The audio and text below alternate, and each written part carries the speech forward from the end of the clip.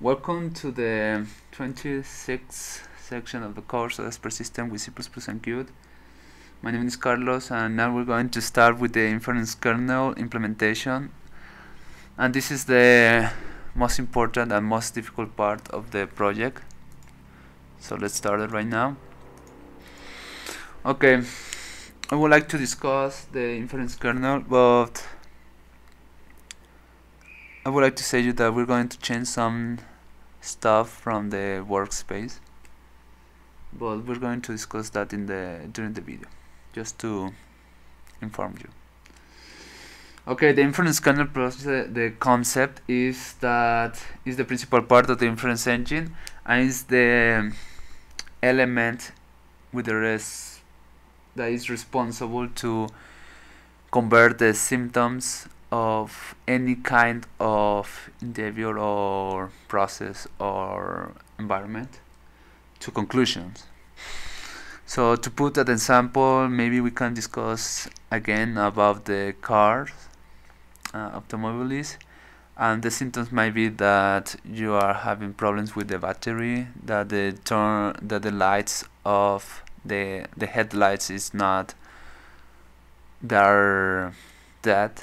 Or maybe another example could be that the car is not starting, or that you have a red light with the image of the engine in red. Maybe those can be the symptoms, or maybe it can be something more technical. Maybe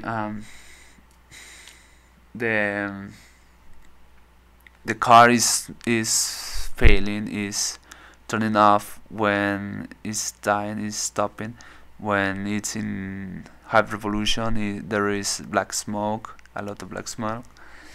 You can think about a lot of symptoms, but the inference kernel will convert those symptoms to conclusions and say, well, you're having black smoke, you're having problems in high revolution, so this is the problem.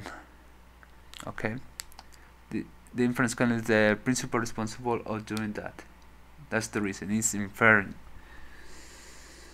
Okay, so you might notice that the inference kernel has a strong dependency, or maybe I can say it in another way, that the workspace is composed the inference kernel is composed deeply, strongly with the workspace. There could not be a workspace without the inference engine, and the inference engine is the only entity that can have access to the workspace. So we're going to discuss that later, but it's worth to notice. And something to teach you is that I'm not going to implement the algorithms of forward chaining and backward chaining, just to teach you. I don't want to put you everything easy. I think that you might need to develop that a little bit and work in those algorithms that are very interesting. So I think that is beneficial for you and for me actually, because very difficult to explain those algorithms. So okay, let's start the implementation. So the inference kernel is derived by the Q object. Why is that? Well, let me just add the Q object header. Put a special macro inside the class. Okay, this macro is mandatory to insert in every class that is derived by QObject. If you put this inheritance without the macro, it's not going to work. I think that there is some several error logs about this, so just remember to put this macro. Okay, why is that? the inference kernel is derived by the Q object. The Q object is the base class of inference kernel. Okay, this is because inference kernel is the only path or the only interface between the prompt compiler and everything that it regarding about the inferencing with the Qt UI. So there is something called signals. There is something that we need to use slots. That's a concept of Qt, and we need to do it inside of this inference kernel.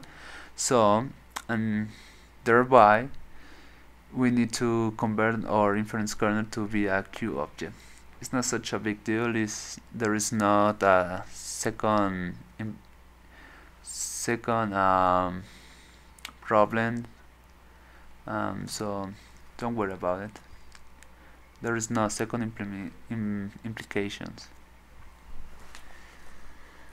So, okay, the next step, let me see, is to put the member access keywords. This is from Qt signals and private of the C++, and you also need to declare a forward declaration of a class of the Qt UI that is called question dialog. Why are we using the forward definition? This is because well, the principal reason of C++ that use forward declaration is to avoid or to have a release of about two bidirectional dependencies. So for example, you have class A and B being depend each other. You will need the class B to compile the class A, but because the class A needs the class B to be compiled, then we are having the infinite loop or dependency. So the forward declaration is to avoid that, but in this case this is to avoid the syntax errors of the compiler saying that there is no question dialog declared, and that's the only thing about that. Okay, let's start with the private members, and they are going to be two. Let me see. Actually, there are three. So the first one is a cons pointer to a prop tree builder. Prop tree. I haven't put the. I need to put the header of the workspace. Workspace already have include the prop tree builder, so I not need to worry about that. Cons prop tree builder. So it's a cons pointer to a cons prop tree builder PTB. We also will need a workspace pointer to a cons, well, a cons a cons workspace pointer. I think that I'm confusing myself, but the point is that the workspace must be, the pointer must be cons, but we're actually going to write to the workspace pointer, so we need just to put it in that way. We also need to cons. Oops. This is also cons. Okay. Bool mb continue inference process. This boolean is in addition to the dialog that we're going to prompt to the user, saying that if you want to infer something else. So this is the internal boolean to handle that.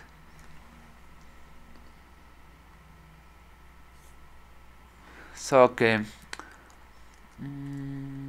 as explained, I'm not saying that the object is cons because we're going to write indent. So let's do the constructor, but before doing that we need to do some changes to the workspace. So as I said, the workspace has a strong dependency with the inference kernel, and the inference kernel is the only one who can even know about the existence of the workspace. So to do so, we're going to create and say that friend class inference kernel, and subsequently we're going to say that the constructor is private,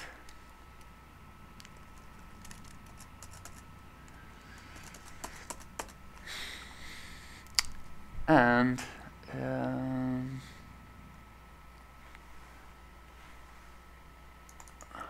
think that's it. So we need to put the inference kernel as a friend at the workspace, and we're also going to create access function from the inference kernel to change some containers of the workspace. In the Qt UI we will change that, and I think that's it. So let's start with the constructor. So the constructor prop tree builder tb. Oh, that light, I need it. Okay. Control E2, Control 2. Here we go. For this kernel, let me just compile. There's gonna be some problems. Yeah, I know it. Okay. Prop tree builder. You might wonder why we are not using cons in the parameter. This is because there is an implicit conversion between from not cons to cons, but not in the other way. You cannot change implicitly a cons object to a not cons object. You might need the cons cast. So this way we're going to use an initialized list. Just let me see. Okay. mptb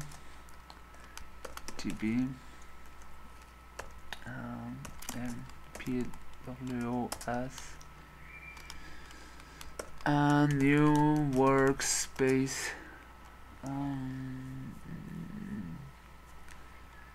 mptb sorry b I want to set it to true. Also need infer Spanish stuff. Inference kernel. No inference kernel. Delete.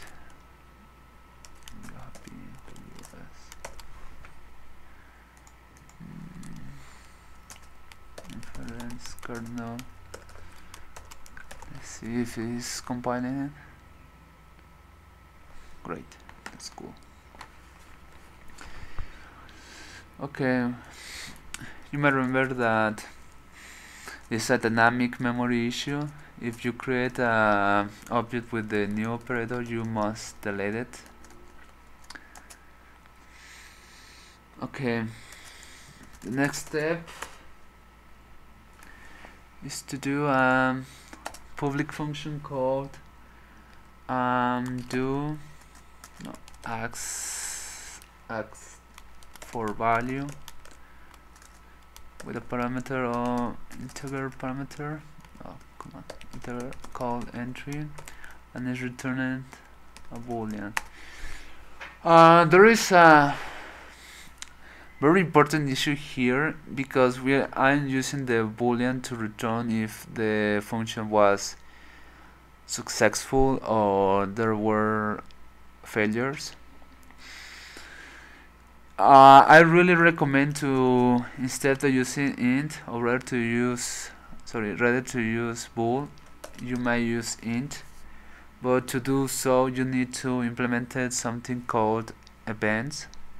You must say that, for example, if the returning value is 0, then it means that the event is, I don't know, a success. Or if is -1, maybe it could be a specific failure.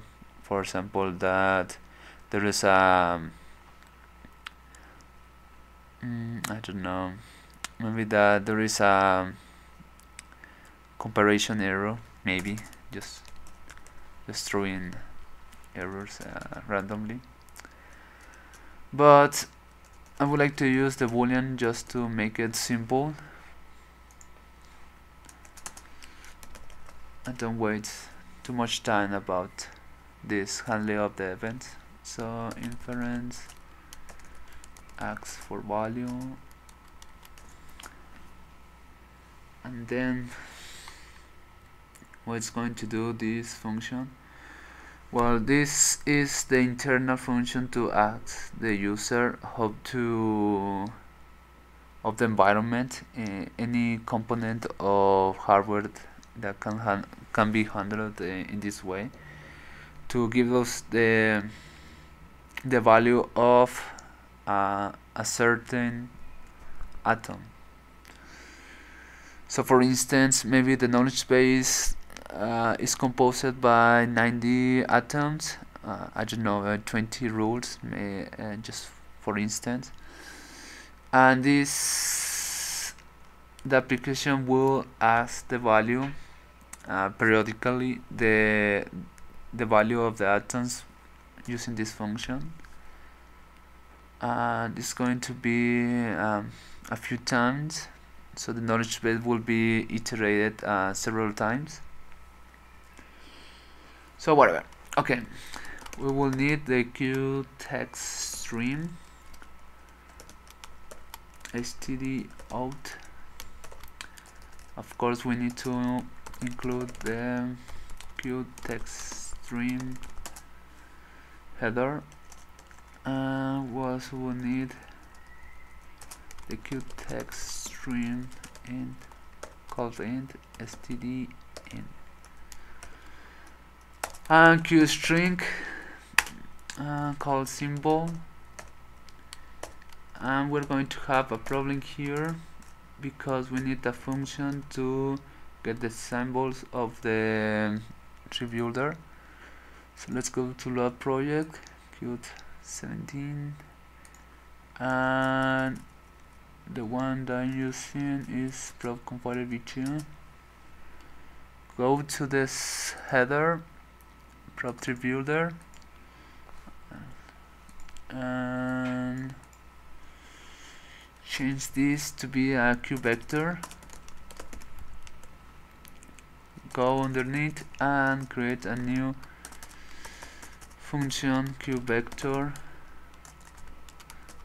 Q string, get symbols, I think there's symbols, and I think there's cons, of course,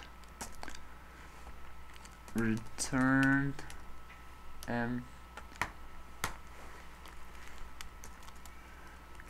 I think they is called list. We need to change that. You might change that if you want it. Well, for the moment I want. Let me see. Okay. So doing so, compile please, and go to Inference Kernel here. And it's going to throw an error. Oh wow, no error at all. Symbols. Add mptb get 3. Add entry. I want to have the first. So what are we doing here? Imagine the get symbol is getting a temporal.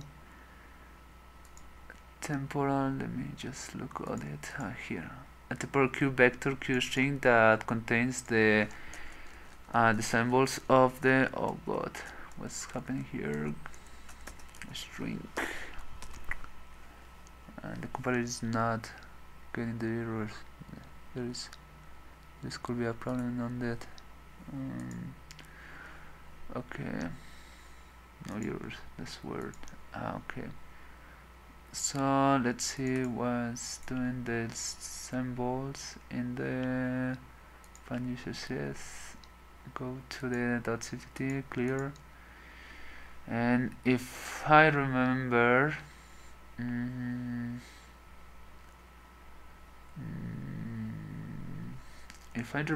well, is that the symbols is containing lyrical expression of the entries of the tree. So I think that, for example, if the entry is operator, we will say I understand now. For example, you have A and B. The tree, of course, is represented by the A. The node A is represented by integer, for example, could be 24. But with get symbol we can get the A lyrical variable. So this get symbols, we're going to use it to represent to the user the nodes that are being iterated. So the next step is to determine if the PWS the ask items, those are private, because the inference kernel is it's a friend of the workspace. It can access to all the private members of the workspace. So contains the entry. Pretty straightforward. Let's say if we had asked for this entry, do that we are going to periodically or a few times, a lot of times, call this ask for value. Maybe in the first time we set a value to the entry. You might remember the definition of a node or any rule atom is that if it gets already a value, it shouldn't change second time or lately. So we need to define first that if is in the ask atoms, doesn't mean that it has oh sorry, I remember now. Yeah, it's that concept. We're going to use Qtbook, and this atom is asked already.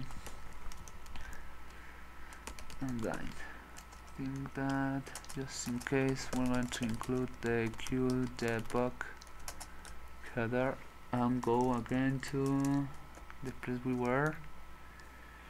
We also need to return false, saying that there was a problem, and continue to go forward. Okay, next step is to one of the reasons that we need to do all this stuff with the inference kernel being the friend of the workspace is because we need to write in the workspace. So if it's not in the acts atoms, well, we need to append it. And after appended, we need to ask the user to keep the value of this entry of this atom. So let's go and prompt in the console asking for the value of 2 points, symbol and line, blah. Again, do you know the value, and we're going to put oops, what? I'm going to put yes, T2 no, and line. So before asking for the value of the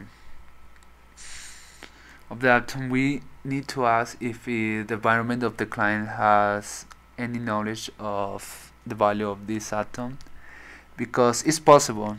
Actually, it's possible that we are asking for an atom that the environment doesn't have any idea about its value. So we need to first ask if know it. So we need to save this to a variable selection wait, q string selection equal q string an empty string, and also need to say, well, if selection to int it's equal to 1, or selection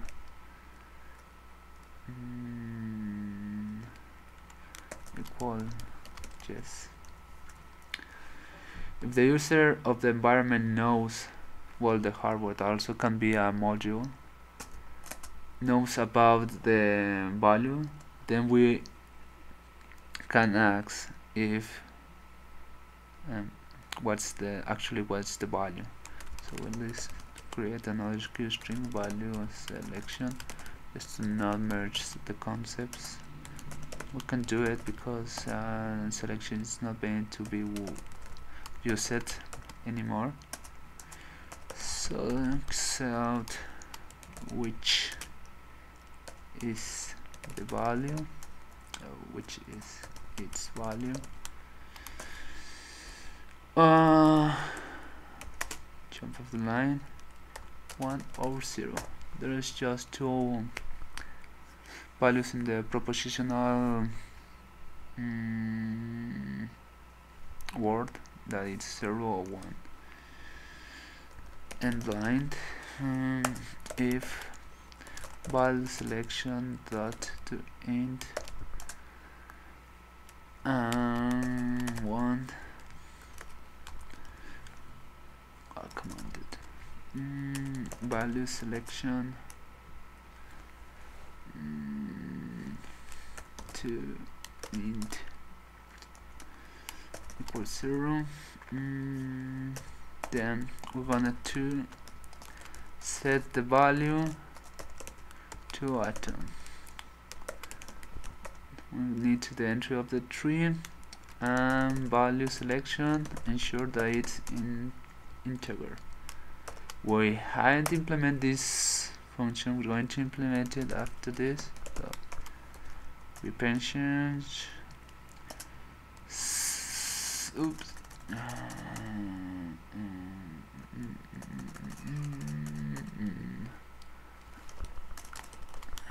If and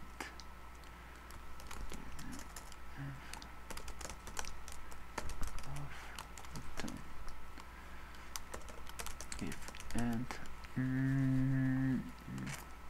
value okay, just to not be confused.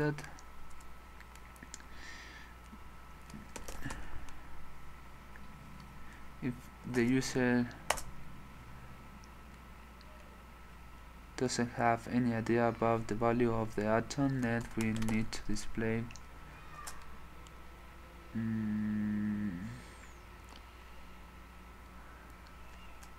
okay, no, it's not here, it's here. We need to handle the error if the user prompt any value that is different to 1 or 0. So we might say that qdebug invalid value for atom symbol and line and return false. Okay, and now to finish we're going to say if we did I think that there is from here. No, it's not any problem because we can append it, but if the user said that of the environment of any hardware or module said that it's not knowing the existence of the value of the atom, then we just need to return false. Okay, let's implement compile in the wall. Ooh, an arrow. What is saying? Passing cons as this.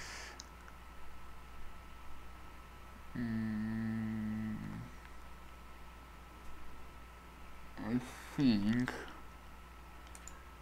that when it say that it's not cons,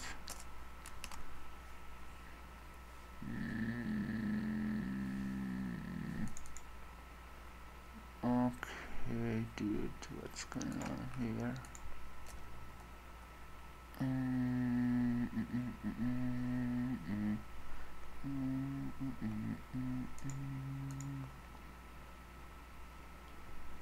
Qualifiers.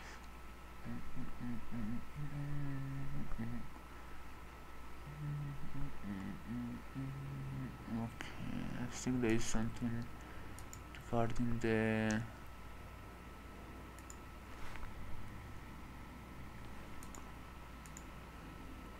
Inference Kernel. I don't even know the meaning of qualifiers. Cons. Kick string.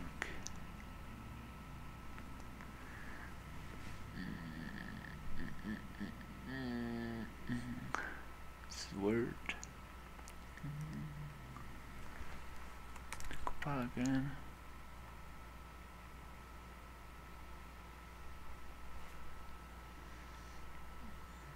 I'm pretty sure that this needs to be cons.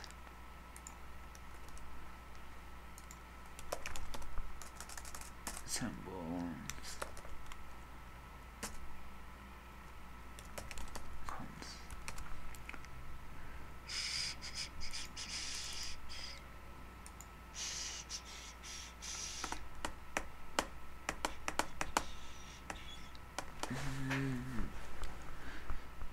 Not getting this. Okay, we already know that when you are using this entry is integer, when you are implementing or calling a function, you are also implicitly calling as an argument this object, that means that we're asking the temporary object of the object that we are calling. In this way,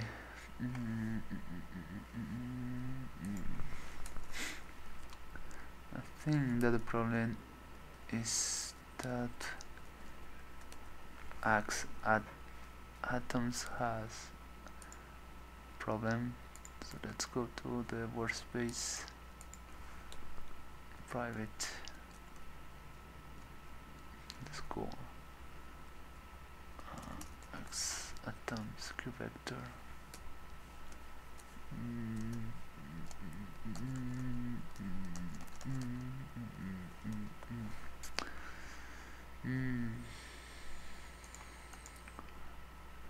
I think that's correct.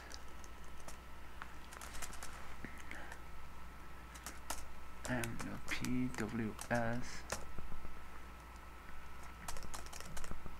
MB x atoms dot append entry. It's not going to work. I knew it. Let me finish. If I'm not reaching the solution, I'm going to put it in the end of the video. But let's implement it. The set value to atoms.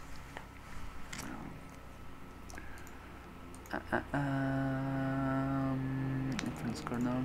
It's taking longer than I was expecting. So bool set value to atom int entry dot bool value. Okay, so bool inference kernel set value to atoms.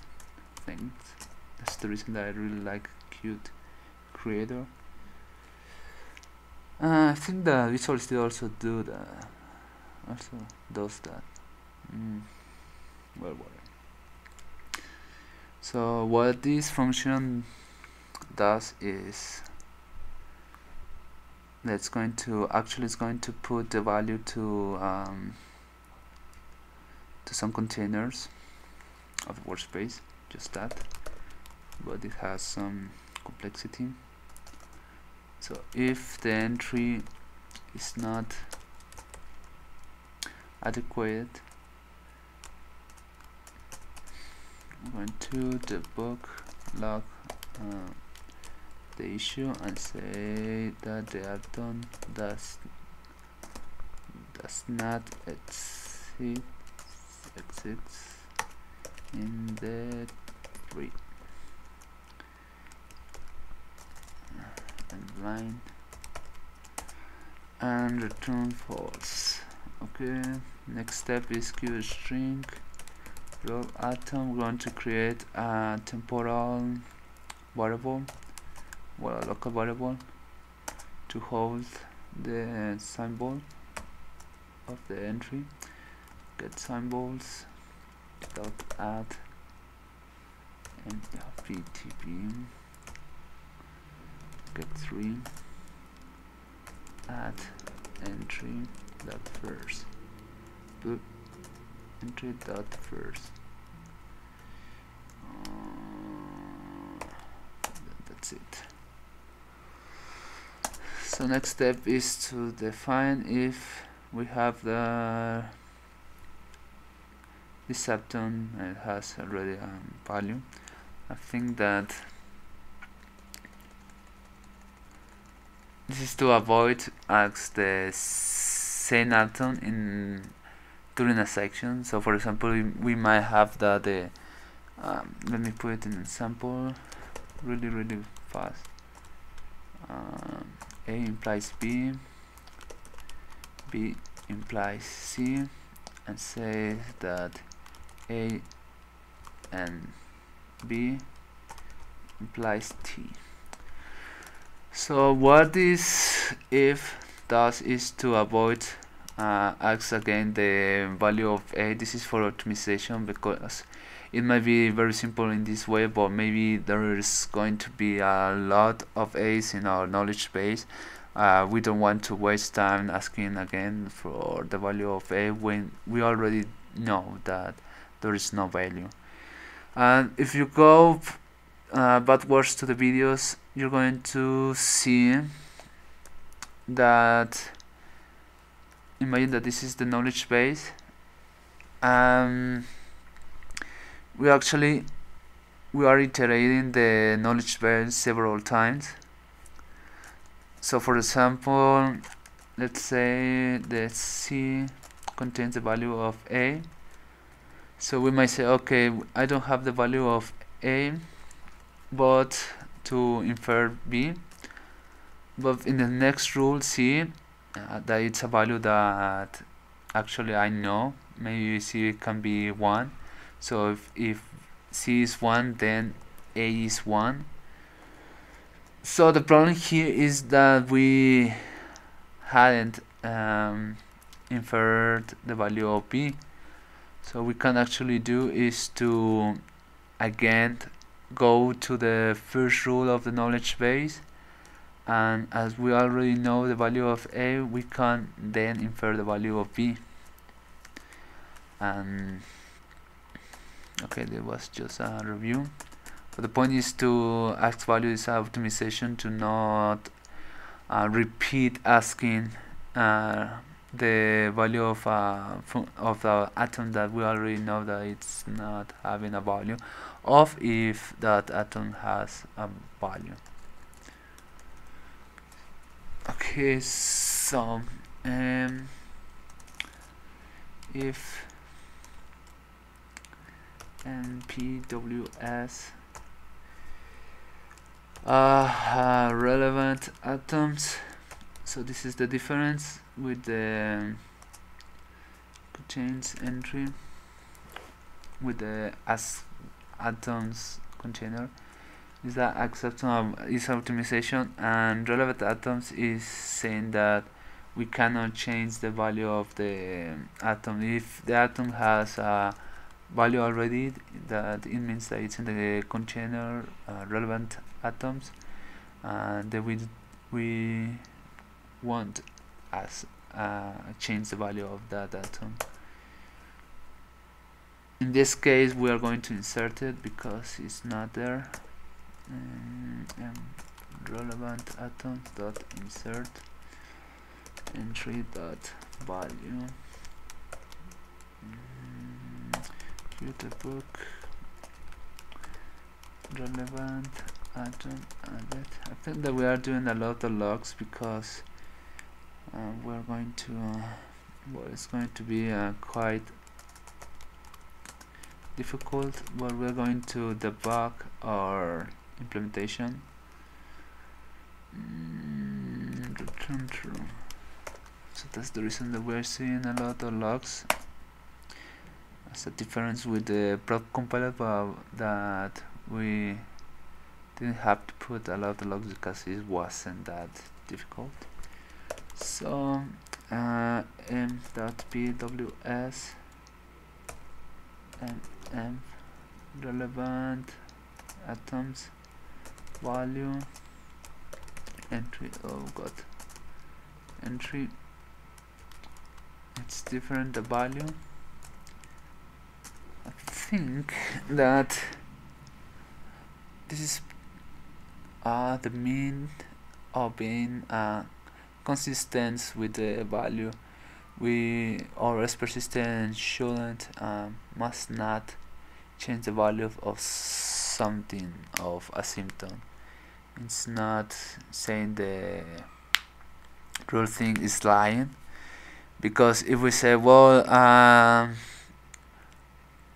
I think that I had smoke, black smoke, we can say as a symptom, but then later you say, oh no, it's yellow. Maybe that's not consistency. You need to say and be sure that the smoke is black, or a symptom is black, because it's going to change all the assumptions, or all the inferences of this persistent. Cue the book.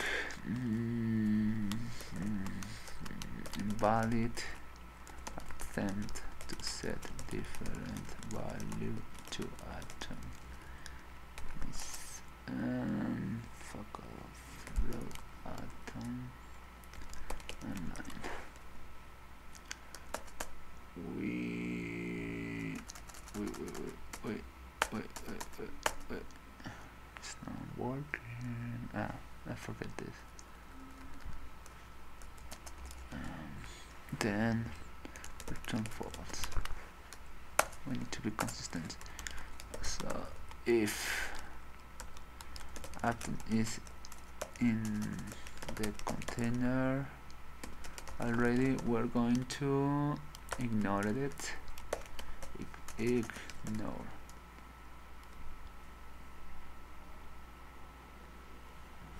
Ignore it. Row atom and line and return false. So that's it. I'm going to pause the video and reboot it. Now I'm resuming it to see what's going on here. To be honest, I have seen that error, but I don't remember how to solve it. Let me compile it. There are two errors. Ooh. It's above the workspace. Let's see.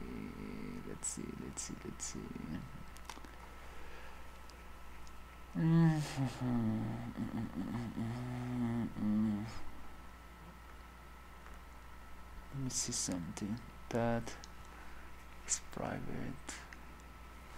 Fuck off. Inference Kernel. Well, I discovered. Sorry, I was confusing the concept of. That's the reason in the video I was saying stupid things. The point is that you need to read when you're using the cons to the pointers. Cons in the pointers is to read from the right to the left and saying, well, I'm having a cons pointer to a cons prop tree builder, and the something that I did is put the cons in this part, saying that the workspace was cons. So when I tried to, that was really easy. It's correct. I realized it briefly, and let me compile it. So I changed the cons from stay here to be here, and it's completed already.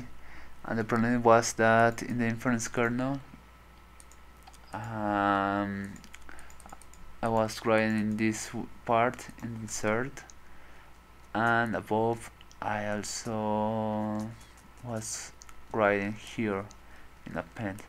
So I put the object to be cons, so it was you can do that. You can write in the cons object. So that's it, guys. It's kind of difficult. This, well, we are just starting, and I already said that I'm not going to implement the forward chain and the backward chain just to make you try it.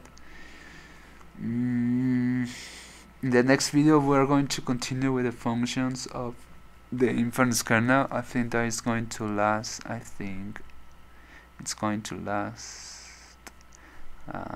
kind of 6 or 7 more videos, but they are amazing. I think if you really like this, you're going to discover that it's amazing, this implementation.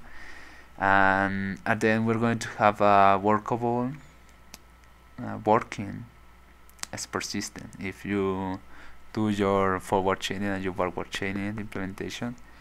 If you have worries in the along the way, if you have worries of how to implement it, you can ask in the comment section of YouTube of the blog. I think that I always saying that leave a comment if you have any doubt or any question. Please visit our social media I think our blog is geartech.com.mx. We also have page in Facebook, Twitter. You can also follow my personal social media, Carlos HDC, and principally both in the YouTube channel. That's it. So see you. Thanks. Bye. Finish.